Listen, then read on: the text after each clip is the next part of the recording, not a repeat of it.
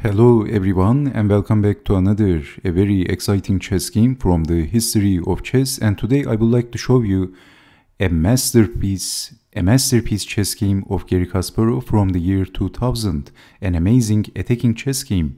So Kasparov had the white pieces and his opponent Loek van Wely was a Dutch chess grandmaster and politician. So this is a must-see. This game was played in Wijk aan Zee, Netherlands. So Kasparov, who has the white pieces, starts the game with e4, and we have c5, the Sicilian defense, knight to f3, d6, d4, open Sicilian, knight to f6, knight to c3, a6, the Najdorf variation, bishop to e3, e6, f3, b5. So expanding from the queen side, g4, h6, not allowing g5, queen to d2, developing the knight, and Kasparov castled. Black still haven't castled, developing the bishop, h4 and g5 is coming. So b4, after defending the knight, d5. But Kasparov played bishop to h3. So we have g5 fixing the g-pawn, so Kasparov still could play g5. So after g5, bishop to g2, and you can see that in this position, h takes on g5 is possible because this h-pawn is going to be pinned. So g takes on h4, rook takes on h4, after d takes on e4, it looks like Garry Kasparov sacrificed a pawn, but he played g5. So the pawn is pinned after defending the knight to rook takes on e4. The pawn is no longer pinned, so after h takes on g5, Kasparov played bishop takes on g5, the position is getting complicated, queen to a5, attacking the knight, and maybe defending the knight comes to mind. Maybe b3, but Kasparov played an amazing move. He played f4, and this also liberates the bishop, pinning the bishop and not capturing the knight. In this position, Kasparov is actually planning to attack the uncastled king with sacrificing his knight and sacrificing the knight on a4 as well. Double knight sacrifice and attacking the king.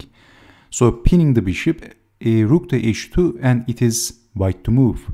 Kasparov attacks like a beast.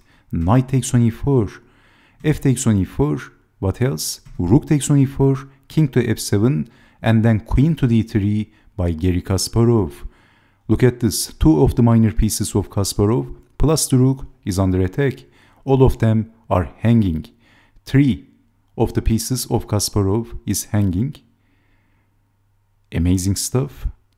We have bishop to g7. I mean, it is very simple actually. If capturing one of the minor pieces, the knight or the bishop, it doesn't matter. So let's say if rook takes on g2, then basically black is getting checkmated in one move. So the question is, what happens if king takes rook? What happens if that move? Then can you see what happens? Bishop takes on d5, and if queen takes bishop, then queen to g6, and that is going to be a discovery attack to the queen. Also, the only defense is with the knight. So if bishop takes on d5, checking the king, only defense, check, and after king to d7, can you see what happens? Consider this as a very basic, simple chess problem. What would you do if you had the white pieces? This is quite elementary level problem, by the way.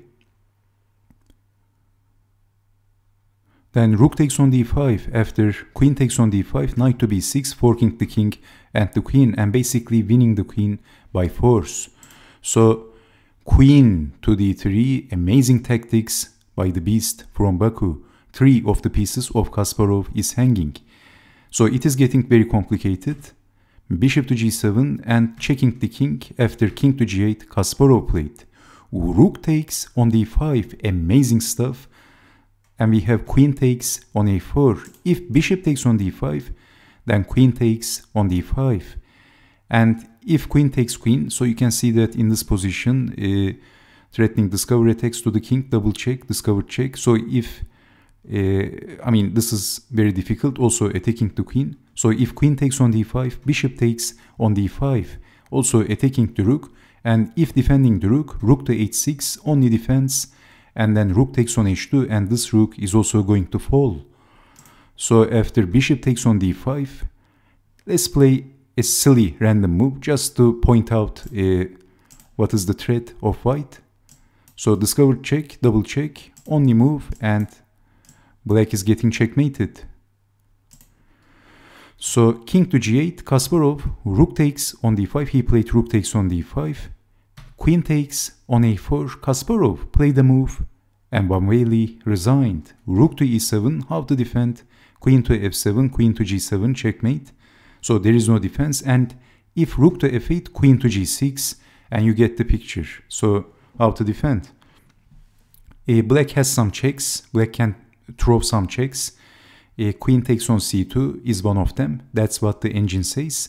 And black can't prevent the checkmate. This is just game over. What a game by the beast from Baku, by the greatest chess player of all times. And I hope to see you next time. Stay safe, take care, and bye-bye.